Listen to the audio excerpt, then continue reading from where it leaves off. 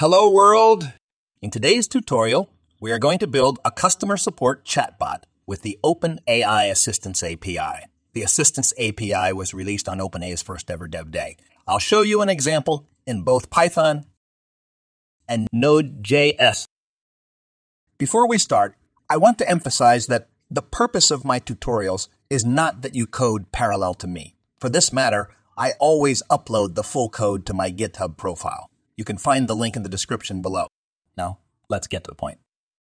As we already said in the second OpenAI tutorial, prior to the OpenAI's Dev Day, the Assistants API did not exist at all. As the name says, Assistants, a PI is meant to build an assistant within your own application. It takes OpenAI models to the next level by using different tools. At the moment, the Assistants API supports three types of tools: code interpreter, knowledge retrieval, and function calling. It's important to mention that it's still in beta, meaning that OpenAI will add more tools in the future. I took this customer support chatbot example from the official OpenAI documentation. While the documentation walks you through the example step by step, the most vital part of the code was not covered in the documentation, and I spent some time figuring it out. I'll show you what I mean. So let's look at the code. If we break the code down, there are basically 7 steps. I would point out Step 1, Step 2, and Step 6. In short, Step 1 is an additional step we didn't need to take when we built a personal math tutor in the second OpenAI tutorial. To build a customer support chatbot, we also need to upload a file that will serve as our knowledge base. Step 2 is where all the magic happens, while Step 6 is the trickiest part, where OpenAI documentation is still the weakest. It's not any better than it was when we were building a personal math tutor in the second OpenAI tutorial. But hey, OpenAI is not here to code for us. They give us tools that we need to figure out how to use efficiently. Now, let's go through the code step by step. Step 1. Upload a file with an assistant's purpose. This is an additional step that we didn't need to do when we were building a personal math tutor. We just gave an instruction to our assistant that it should write and run Python code to answer our math questions. While here, we want to make a customer support chatbot that is able to answer questions from customers. To be able to do so, we need to provide it with some knowledge, right? We provide knowledge to our chatbot by uploading a file. It's important which file format we use because the knowledge retrieval tool doesn't support all file types. As you can see here, the code interpreter tool that we used while we were building a personal math tutor accepts a lot of different file formats. While the knowledge retrieval tool that we will use today supports a smaller number of file formats, let's say we use a text file. If we open up this file, you can see that inside there is some basic imaginary text about products, orders, returns, promotions, and contact information. So, let's pretend we are an online store selling books. We offer 2 types of shipping. Customers can return a book after 1 week from the date of purchase. Currently, we are also offering a 20% discount. Customer support is available through this chatbot. Step 2. Create an assistant. This is what the Assistants API is all about. This is where all the magic happens. In this tutorial, we want the Assistants API to answer questions from customers. See, this is why the Assistants API is called this way. Basically, the assistant assists the OpenAI model, in this case by answering questions from customers. The OpenAI model, by default, cannot do that. As we mentioned earlier, knowledge retrieval is one of the tools that the Assistants API currently supports. We provide the tool we want to use by setting the tool's parameter. Knowledge retrieval is the most suitable tool to use in order to build a customer support chatbot, so we want to use this one. Also, regarding the model, it's very important to mention that the knowledge retrieval tool requires the GPT-4 1106 Reviewer GPT 3.5 Turbo 1106 model.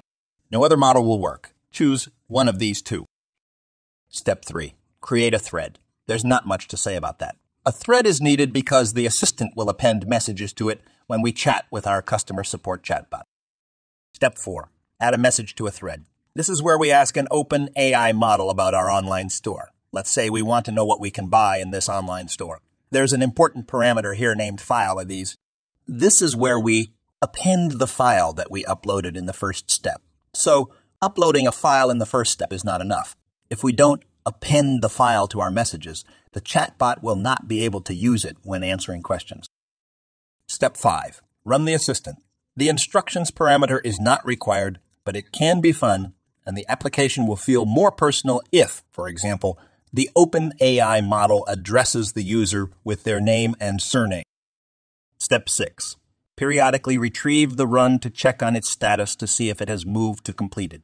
This is the trickiest part. To get the assistant's answer to our question, we need to wait for the assistant to access the file and search for the answer. But how do we know when the assistant is done and has an answer?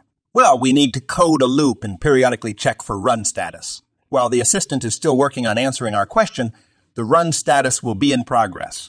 When the assistant is done, the run status will change to completed. Then we can proceed to the next step. One thing I should mention here is that this part of the code is a bit more complex than it was in the second OpenAI tutorial. I got a comment under the second tutorial that my code had an issue only checking for the in progress and completed status. But if you take a look at the OpenAI documentation, you'll see that there are other statuses as well. For example, the most common would probably be failed status, and I didn't handle it, meaning that if anything goes wrong while the assistant is trying to answer our question, the loop will go on forever. You might say, so what? The problem is that you would pay for all these API calls just because some status was not handled and the loop didn't break. So I immediately fixed the code for the second tutorial, and here I use the same code where all statuses, not just in progress and completed, are handled properly. Step 7. Retrieve the messages added by the assistant to the thread. Simply retrieve the assistant's answer from the thread's message list. Of course, we can do that after the status is changed to completed. Now let's run the Python example. I will blur a lot of output here because it might contain some private data, which I don't want to expose. To be honest, I didn't check, so I'll just blurt it all. Anyway, these prints are not the point of this tutorial.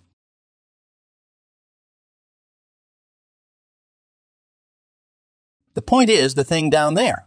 You can see that the chatbot answered our question successfully. Now, let's run the Node.js example. As I said, it follows the same logic as the Python example.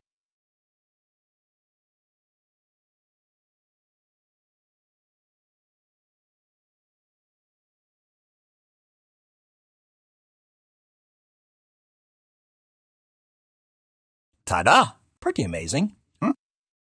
That's it. Thanks for watching. If this tutorial was helpful, please like, comment, and subscribe.